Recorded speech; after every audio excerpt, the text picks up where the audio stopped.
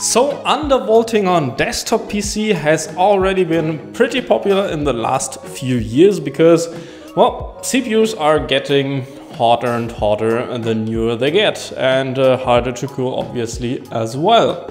On the laptop side though, pretty much nobody is talking about it, which I find kind of confusing because on the laptops, undervolting can lead to better performance, low power consumption obviously, and also much better battery life. So I'm going to talk about this today.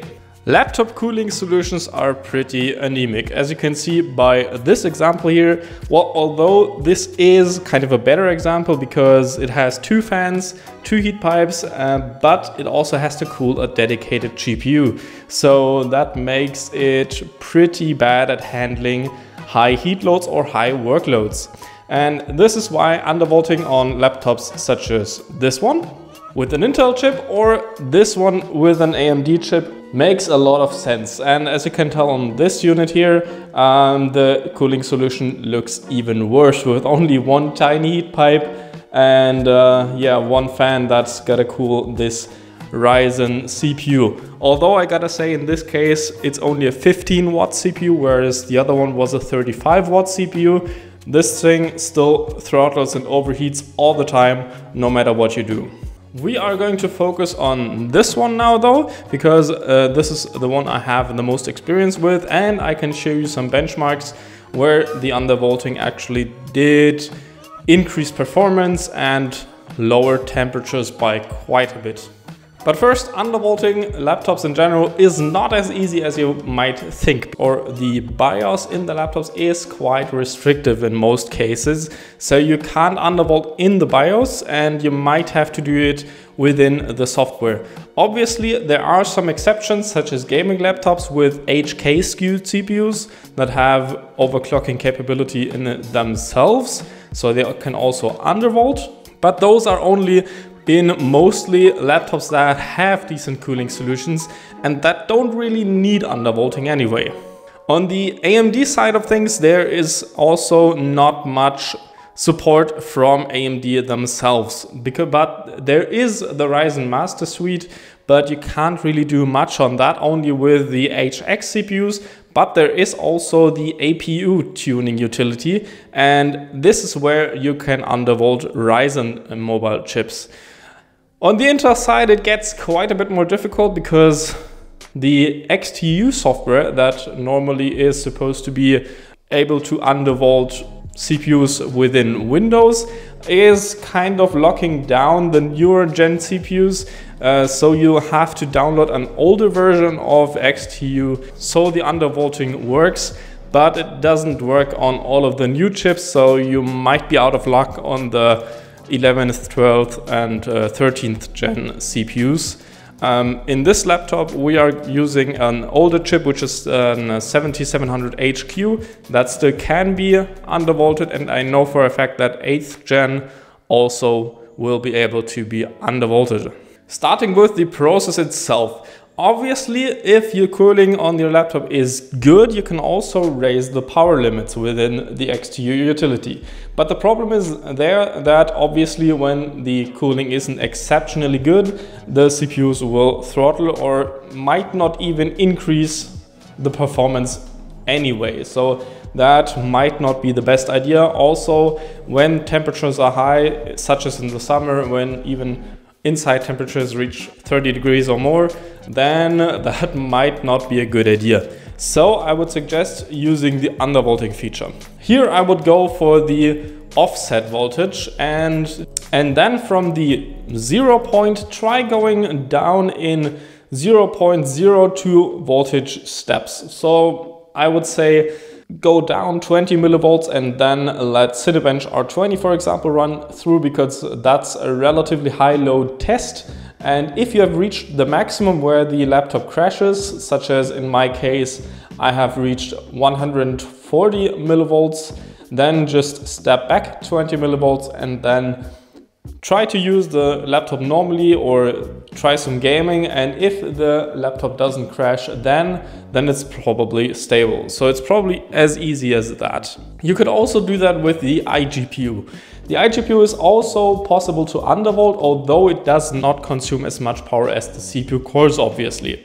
But on a business or office laptop, it still might be worth undervolting that, because it can increase the battery life of the device dramatically.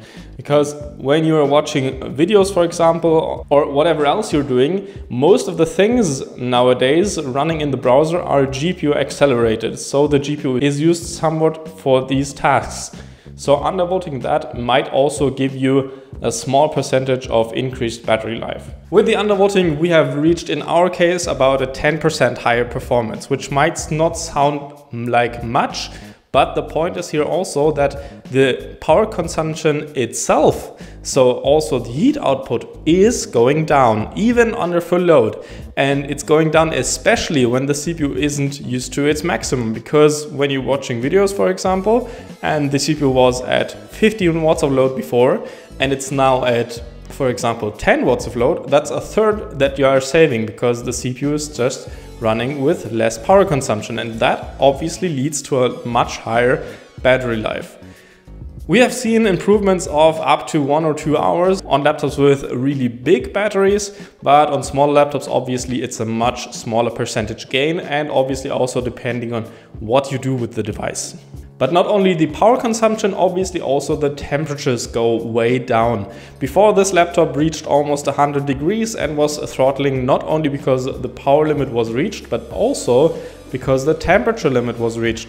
And that is a point where I am very glad to see the temperatures go down, because many laptops are using their CPU to that 100-degree mark, and if they go down by 10-15 degrees, that CPU is much more comfortable working in that temperature range than at 100 degrees, and it can improve the lifespan of these components.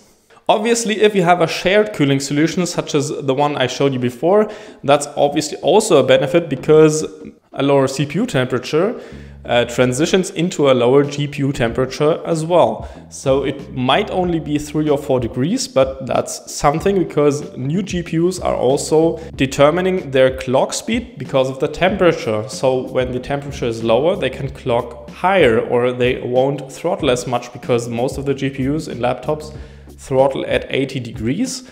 And when they are in theory running cooler, they can boost a bit higher, but still reach that 80 degrees, but may reach a higher clock speed doing so. So all in all, it's basically a no-loss scenario. Obviously, you have to watch out for stability. If you have some stability issues, obviously turn it down somewhat. And also, you might not be able to do that on every laptop, I know. And I wished that Intel would enable that on every laptop as well.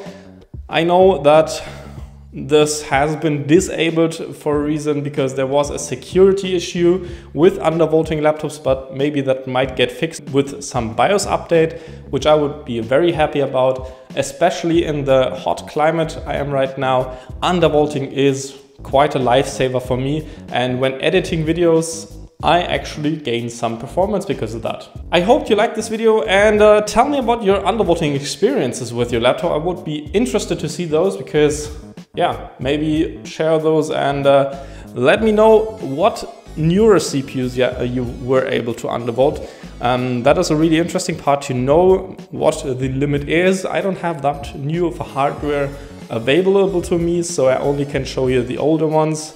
I'm sorry for that, but I can't really do anything about that right now. But you still know how to do it right now. And as always, I wish you a nice day, and goodbye.